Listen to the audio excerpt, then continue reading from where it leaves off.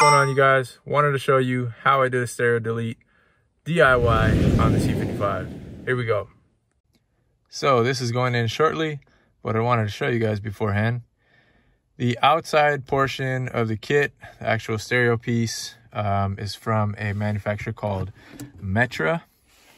And they produce dash kits for a bunch of different cars, pretty much every car I could see. But the specific code for this chassis, C-Class 05-07, remember there's an update between, what is it, 02 or 01 when the C-Class started for W203.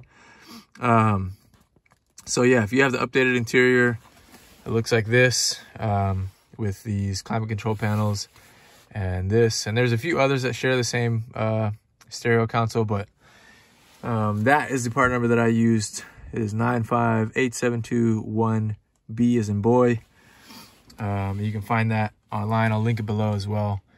Super cheap. It was like 13 bucks. And then this middle portion is actually just a sheet of like 1/16 thick ABS plastic that I used some double-sided tape to tape onto the back. Now, the grooves that you have to actually tape it onto the back are not very wide, so I mean, it's stuck on there pretty good. Like I'm holding it just by that right now. So don't have to worry about it, but yeah, there's some overhang in the back, but I don't care. It's not a big deal. Wanted to do something that was removable in case I do decide to put a double din in here at some point. But I'm fine with not having a stereo. The main reason is I want to get rid of some of the weight and this thing. I mean, it's still working fine, but I peeled off. You guys know how these peel quite frequently with this stereo for Mercedes. For whatever reason, the plastic laminate bubbles up, and when you try to peel it off, it just messes things up. So I had tried to polish this before, and it is smooth right now, but I would have to, you know, spend some time with kind of a special plastic polish to really get it smooth. Like I could in some areas, you can see, but I didn't want to take the time to do it because I knew eventually I was going to be taking this thing out. It also has like what looks like mold from condensation over the years, just grimed onto there, and you know, it's old, and I don't use it that often. When I do, I usually have it plugged in for the aux cable with my phone. So what I'm going to do is I'm just going to have a Bluetooth speaker in the car that I'm going to use when I want to listen to music. But for the most part, when I take this car out to drive now, it's for fun or for commuting or whatever, like, which I'm not really commuting right now. So it's mostly just for fun. So I don't need a stereo in here. I can be happy with using a Bluetooth speaker. And I'll be stoked to have this in here. Something unique, different. Not going to see it all the time in these cars. So I think it looks pretty good. It'll clean it up and save a little bit of weight, because, you know, we are building this car for track usage, and that counts. Every little bit counts. So steps to get to this are, you need to pull this panel up and then kind of slide it out.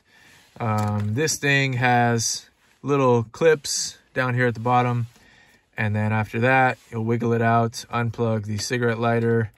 Underneath here there's two T20 Torx heads, screws, and then you can wiggle this out. It has clips up here, but it'll come out pretty easily after you get the Torx out.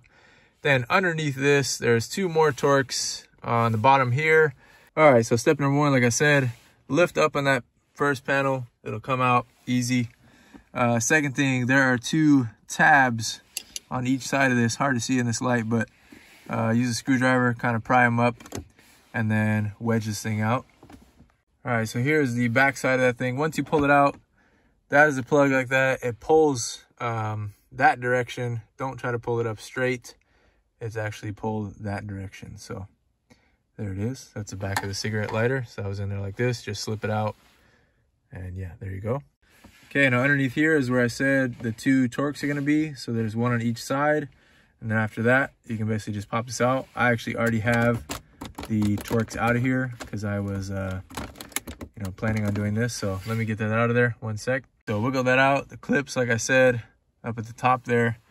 And then there's two plugs. You got to slide this over. This is just like on on the instrument clusters. If you guys have ever seen that, I'm not going to be able to do that with one hand, so I got to poke it down and then pull that over. And then this other plug, just a small plug, pull it out. So you don't actually have to remove this part. You can if you want to, but you would pull that plug. This is one that slides over. You have to press down on the tab, slide that gray piece over, it'll pop out. And the other one is just pull out one. I already have access, like you guys can see, to the T20s right here. So I'm just gonna leave it where it is. I don't really care. It can hang there, hang out while I'm doing the rest of this. So now I'm gonna pop this top panel off. Okay, I almost forgot about one critical step on the W203s. I haven't done this in a while. To get access to the last T20 screws, which I forgot were there, I thought this was all clips. You need to pull over this little clip that's inside of here. So right here, all the videos, it makes it really hard to see, but see how there's two different prongs on the inside right there? You have to get in there with something and pull that inner one over. So I'm using tweezers. So pull this one out, and as soon as you do that, you'll be able to pull this up all the way like this one is. And back there is a T20 screw. All right, so now both of them are up. You can see there's a T20 back there somewhere. I can't really see it on camera. There it is. And there's the other one. So this top piece was a kind of a pain in the butt to get out. I luckily have some tools that I use to rebuild my iMac. They're like Apple specific tools, and they have a T20 with it. So I was able to get to the bottom T20s, which you can see right there. That's where they are.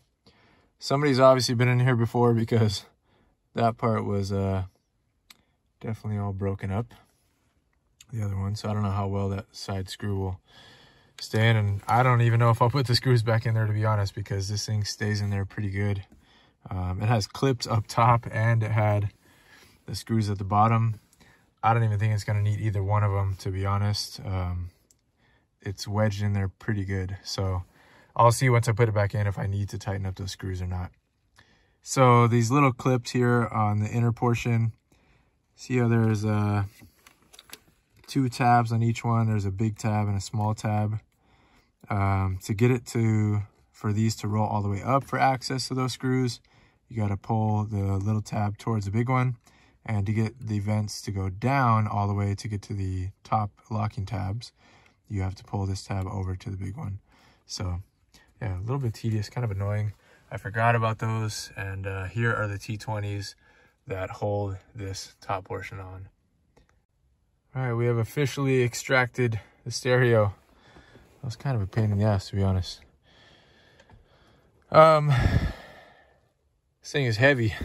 It's like probably close to 8 pounds, 9 pounds, maybe more, maybe 10, I don't know. But for these back parts, has this clips. This one attaches like that. You gotta spin this thing back and then pull it out. And then these two have these little tabs on the top. You pull them out, and it was painful because my fingers are cold. But yeah, now I'm going to basically just tuck this stuff back here, find a good place for it, let it live back there. I'll try to put it somewhere where it's not gonna rattle around. But yeah, that should be good for now. All right, guys, so not done yet, but I just want to show you guys the fitment is impressive, actually. Like it squeezed in there perfectly. The only thing that is not working as well is the fitment for the clips. These things are not clicking in, either the bottom one or the top one. So what I'm going to do is put a little bit of double-sided tape, just so that I'm not getting a bunch of extra movement that I don't need. These things have the T20s down here below. And right now they're missing. I gotta find them. I took them out before when I was doing the manual swap, and I'm not sure where those bottom ones are. I have the top two already in there. I'm gonna take them out though, and I'm gonna put some double-sided tape just to keep this attached to the top and bottom portion of this. But I'm pretty happy with how it looks and how the fitment is. It looks pretty flush. So I'm gonna go grab some double-sided tape, tack those down, and then put the other 2 pieces back in. All right, it took me way longer than I should have, just because I ran into a few issues with trying to get this fitment perfect as possible. It's not perfect, but it's good enough for now. I have some double-sided tape right underneath here, and I think because it's cold in here, it's not really sticking. So hopefully once I get the car with some heat in it, those will kind of melt down and keep it in place a little more. But overall, everything else is in place, good, and no stereo, no problem. I'm happy with it. You can see right there what I'm talking about.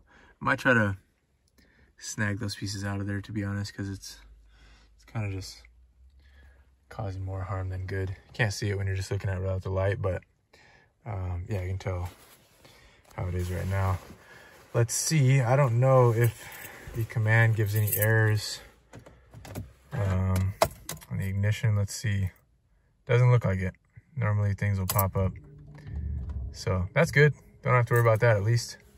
But yeah, new look, not bad.